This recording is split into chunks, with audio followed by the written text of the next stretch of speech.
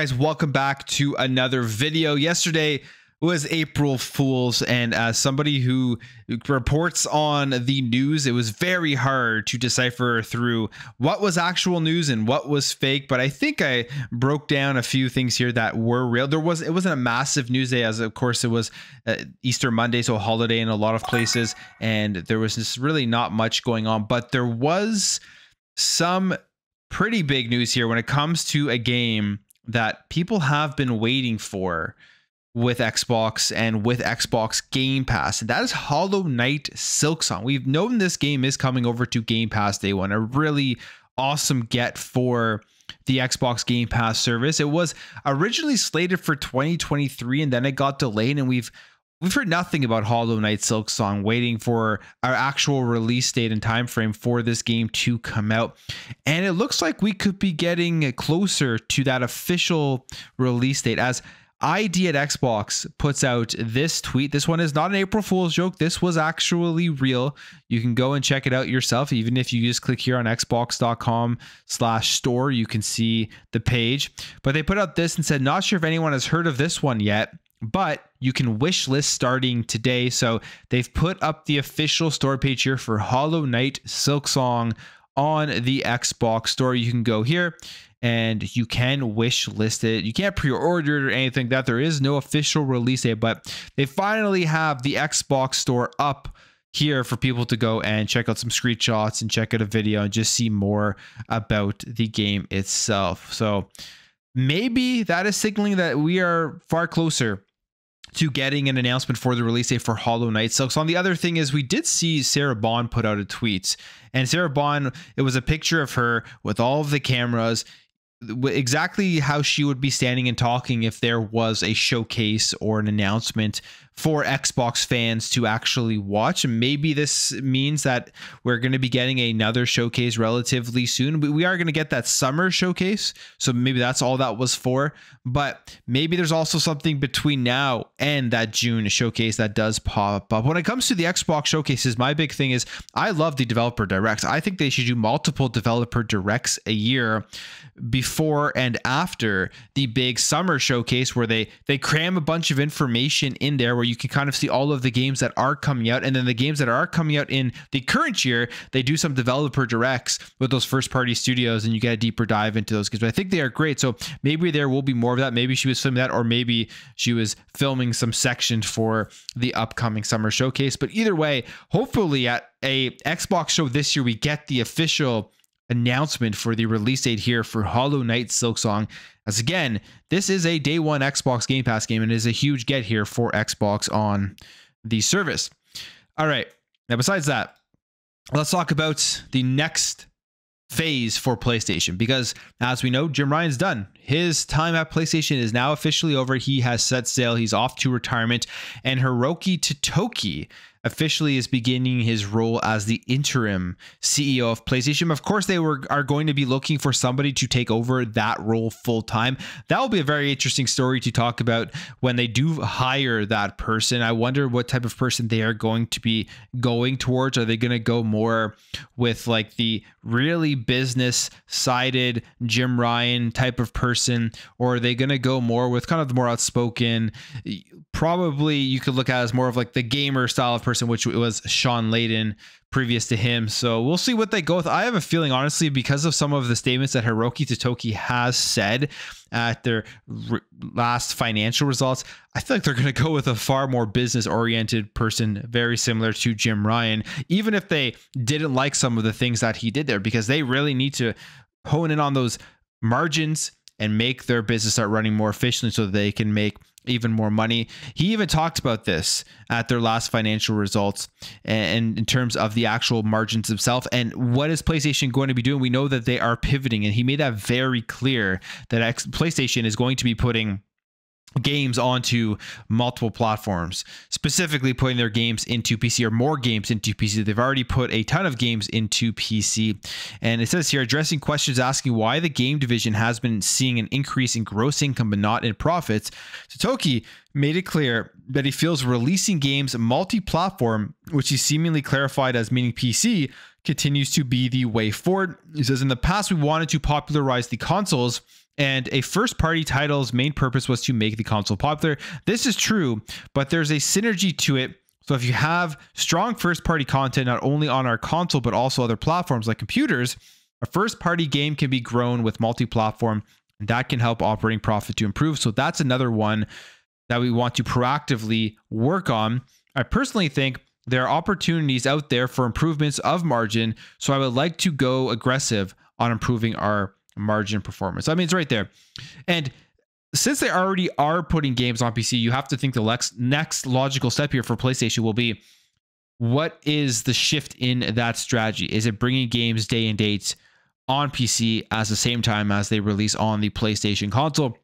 And I've been predicting and thinking that they were going to be doing this now for years, especially after seeing how Xbox made that shift to releasing their games day and date on PC, and the success that they have seen with that strategy, just getting a lot more people to check out and play their games right on day one, no matter what platform that they are on.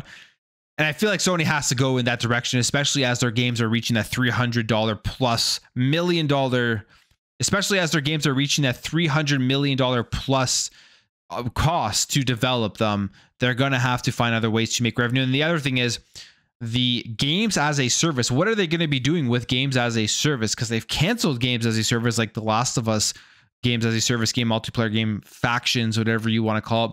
They've canceled the Twisted Metal game, which is sad because I would have loved to have seen that. But then we're hearing that Ben Studios is making a games as a service game. So they've canceled games, but then they've greenlit some other games as a service from their first party. So their strategy on how they're going to expand out the genres of games that they make and the adding more multiplayer and games as a service to their portfolio is something that's going to continue to unfold under Hiroki Totoki. And I feel like they're also going to be looking for somebody for replacing him that will have a lot more knowledge and have experience with expanding out the reach that their games are going to have. So that'll be definitely an interesting one to follow here as we move forward. But the Jim Ryan era is now officially over. It is goodbye, Jim Ryan. It is hello, Hiroki Totoki, and whoever they hire to fill his shoes.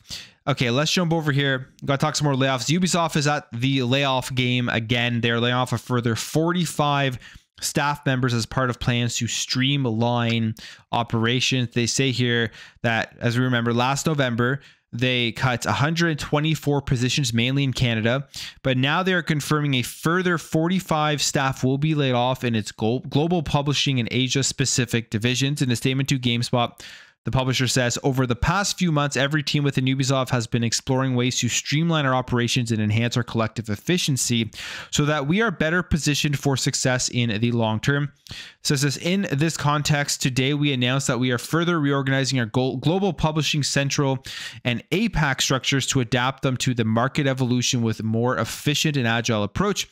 Those changes will impact 14 positions overall. These are not decisions taken lightly, and we are providing comprehensive support for our impacted colleagues. And they say we also want to share our utmost gratitude and respect for their many contributions to the company. So some more layoffs here from Ubisoft, shrinking, continuing to be a part of the industry that right now has continuously laid off people and cut games and closed studios and things like that. But I mean, Ubisoft has released already a couple of games this year. When you think about the Prince of Persia game and think about Skull of Bones. Skull of Bones came out to a lot of hate towards it, a lot of bad reviews, but I feel like overall the numbers in that game have been relatively good. In fact, they put out a report when it had came out just a week later or so that it was a successful launch. So we'll see if Skull and Bones does continue to take off and people continue to play it. Obviously, that's going to be mainly on the type of content that they add to that game. There's also X Defiant, which people are still waiting for. There was the big report from Insider Gaming about the game really just trying to be like Call of Duty, and it's caused a lot of turmoil within the studio developing it. But we'll see. X Defiant, from what I've played from the betas and stuff, was a lot of fun, and I think it has a chance at being a game that is in there as a first-person shooter that people go towards. I don't think it'll take over Call of Duty. I don't think it'll be Call of Duty, but there's definitely a need for some more competition with Call of Duty from these first-person shooters. So maybe X Defiant will eventually end up being that, and then hopefully also the next Battlefield will get there as well. All right, to end things off, let's just quickly talk about this. If you're a fan of ZeniMax Online Studios, if you're a fan of online games, MMOs, Elder Scrolls Online. This will be pretty exciting for you. We have some information here that was found via LinkedIn. And this is Ben Jones, the creative director of ZeniMax Online Studios, saying that their upcoming game is a generational project and that they've been working on a new IP for about 6 years. Nearly 200 developers are on the project, and this project has considerable investment. So who knows what this will be? We have no idea. They've also been working, they say here, with Thomas Goldberg, who is the creative director at Showcap Entertainment Ltd. And the president of Lifelike and Believable Animations Design. So they're obviously going something for good graphics, realistic, all of that type of stuff, working with people there.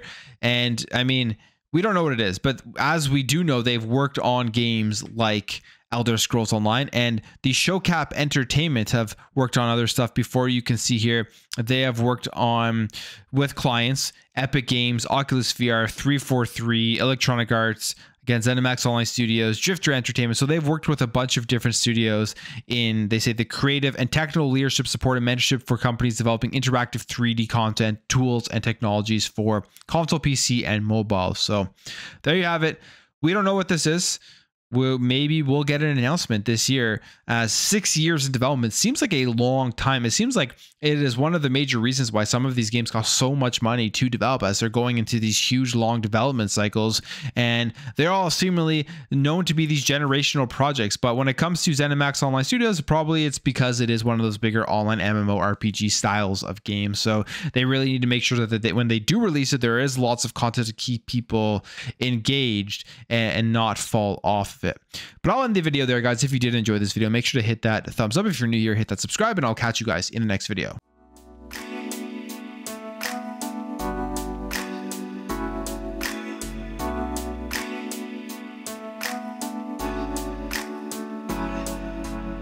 We'll be right back.